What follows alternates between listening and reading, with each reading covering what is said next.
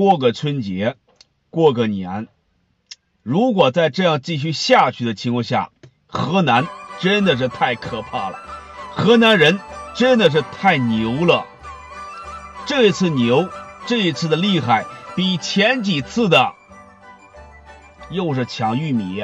又是抢土豆，又是抢药材，又是抢地瓜啊，又是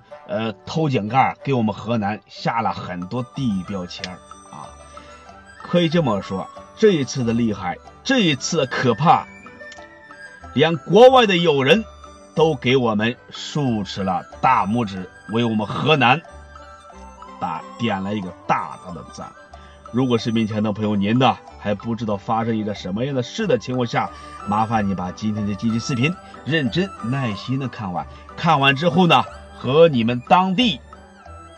来给我们河南比较一下，看哪个更加厉害，哪个更加的牛。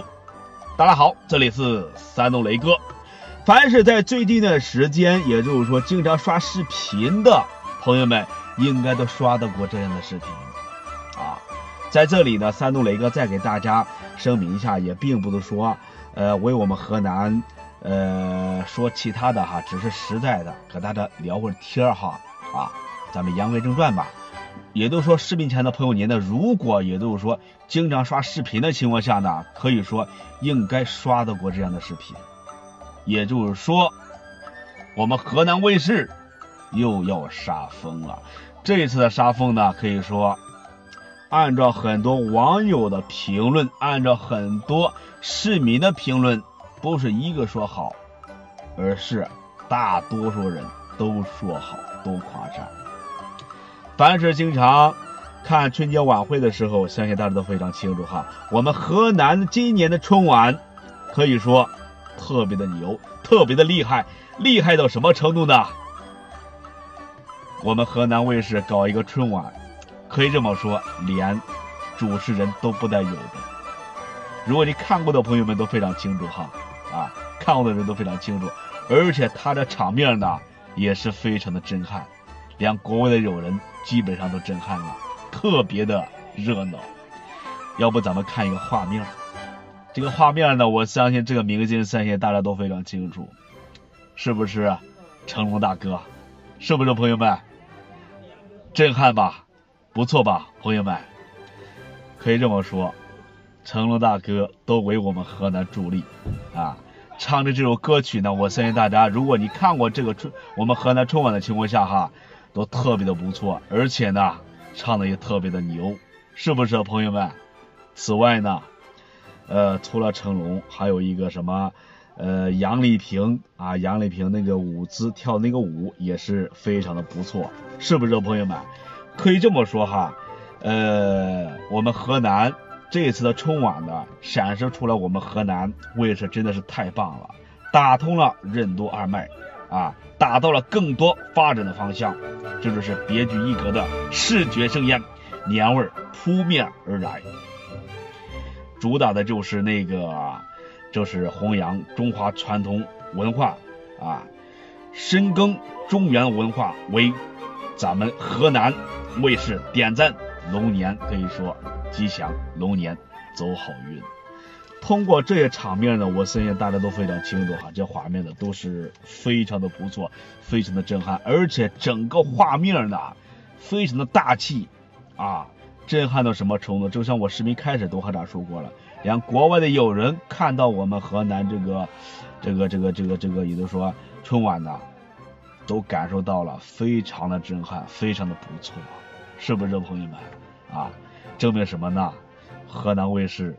还是非常牛的，是不是朋友们？有的这个粉丝朋友们，有的网友都看过这样的这个春晚之后呢，他们就可以说大多都是感受到了，哎呦，河南春晚你这样搞的情况下，让中央的春晚情何以堪呢？是不是朋友们？这么说嘛，也并不是说我们河南春晚搞得好，那个中央搞得不好，也并不是那么回事。只不过今年呢，搞这个春晚可以说我们河南搞得比较兴艳一点，比较营养一点，比较养眼一点，是不是朋友们？从这些画面来看呢，可以说都是非常的优秀，都是比较的不错。这个画面呢，可以说今年我们河南这个春晚呢，不仅仅一个人说好，基本上凡是看过的啊，都感受到，哎呀，比这个央视春晚还要更加的牛啊，还要更加的牛，就感受到了这个河南的这个文化底蕴了，是不是朋友们？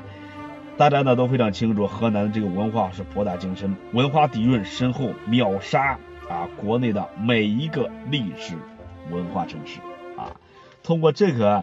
些话语呢，可以说都是感受到了我们河南这次春晚比其他地方呢还有更加的牛一些，起码这个场面这种场合啊都是非常的牛，都是非常的不错，是不是朋友们？可以这么说哈，也都说场面呢真的是太厉害了，都是非常的不错。有的这个网友们也提到这块了哈，河南在这个文化宣传上可以说做的都是非常的不错。有的这个网友们也说到了哈，敢说有的全中国啊，基本上这个提到文化这一块呢，河南绝对是中华文化的天花板啊。大家通过这些画面呢，咱们都会看得清清楚楚，都特别的不错，而且特别的大气，是不是朋友们？所以说呢，今年这个春晚呢，有的这个网友们也说到了，